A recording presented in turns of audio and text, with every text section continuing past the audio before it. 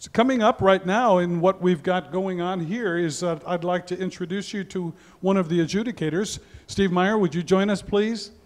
It's great to have Steve here. Steve is currently finishing his doctorate at the University of Michigan, and he's been moving around a little bit in another interim position this year at the Potsdam Crane School of Music, and doing a wonderful job up there, I'm certain.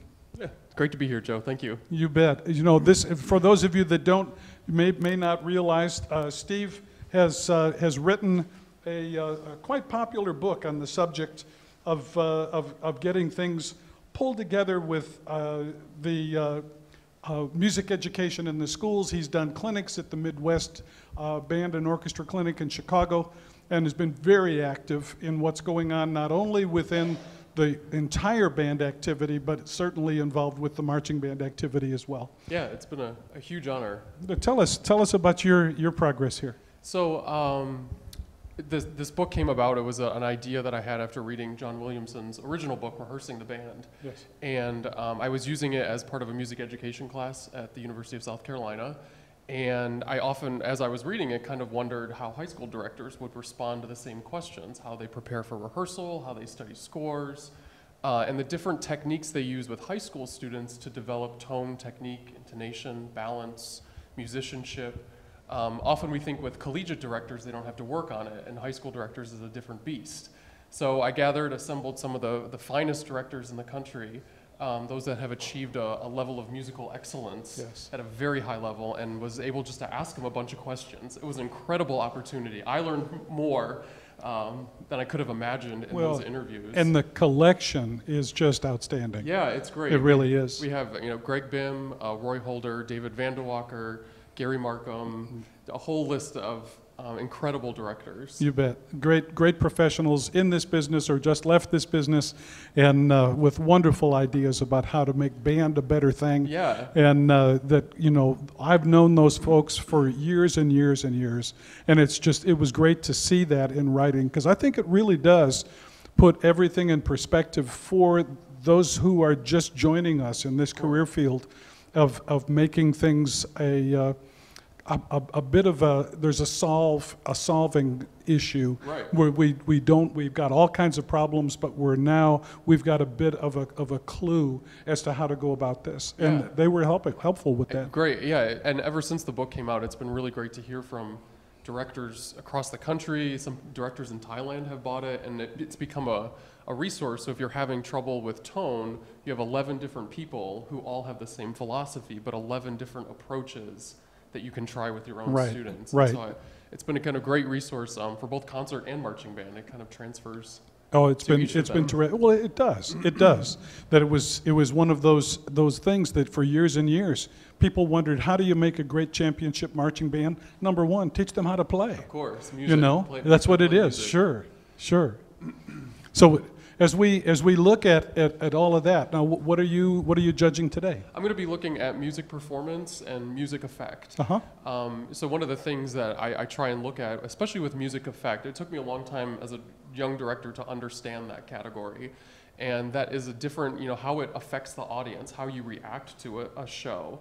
And so you're looking at originality, you're looking at creativity, you're looking at how they use the stage, how they use the field, and how the music integrates with all of that.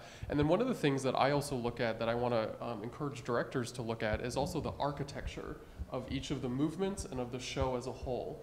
So one of the things that I did when I was teaching is I would graph out the show, and I would have the students graph out the show. Where are our highest points in the show? Where are the lowest points?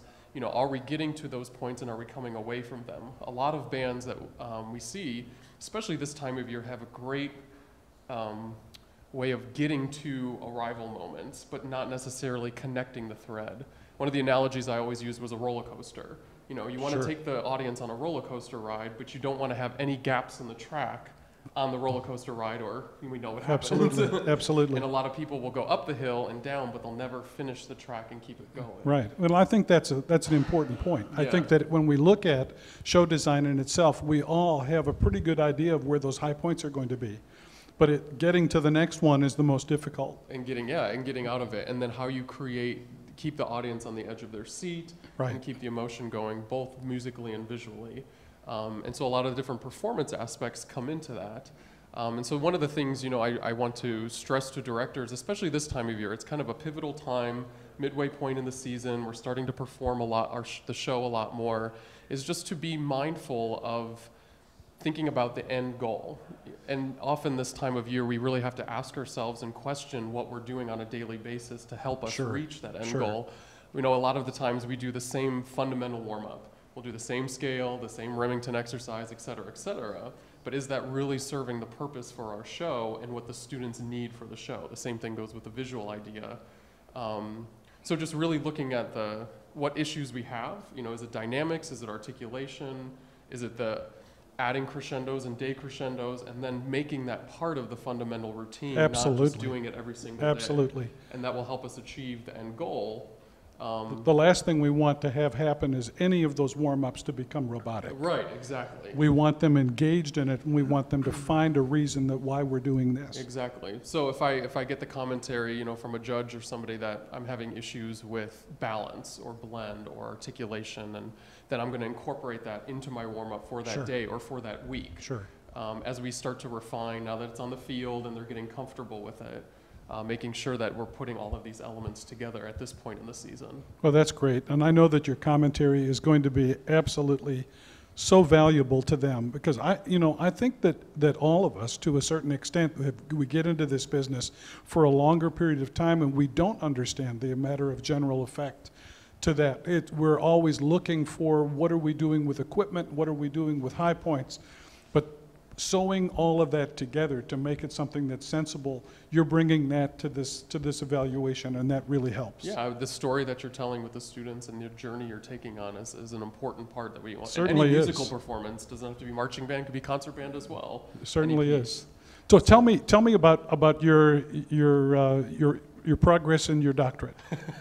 We're getting there. Yeah? I'm in my third year, so I spent the first 2 years at the University of Michigan doing my coursework and being a graduate student there. And then our third year is our dissertation recitals. Okay. So I'm able to do that while serving as the visiting director of bands at Crane.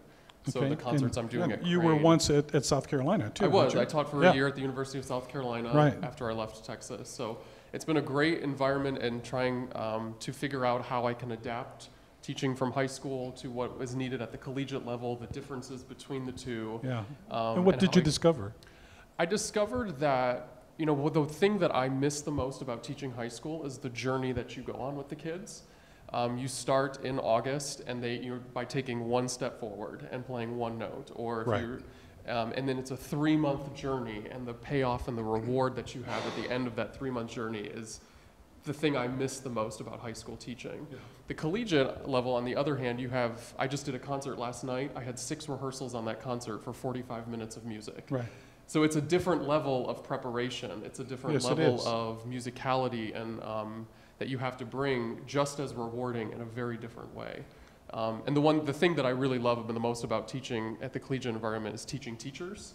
I've been so lucky in my experiences with David at Harrison and in Texas, and being able to share those tools of the opportunities I have with younger teachers has been really, really rewarding. Yeah, that is exactly one of those elements that I've felt all my career, and that is that teaching at the high school level was incredible joy, but I found that the students responded the same way at a different level of maturity at the collegiate level. But teaching teachers this was all about being professionals in training, and that we talked about professional things, not only about the way that they talked, but the way they walked, and the way they conducted themselves throughout the professional track that they were on. So it's good. Yeah, it's a lot of fun, and it's a joy to watch them go out and teach other students. You bet. And to kind of cast a wider web. Oh, you bet. And that's great. Yeah. We're proud of what you're doing. Well, thank you. No question about it. It's an honor to be here and an honor to talk to you. It's great to have you here. Okay. Thank you. Yeah. Very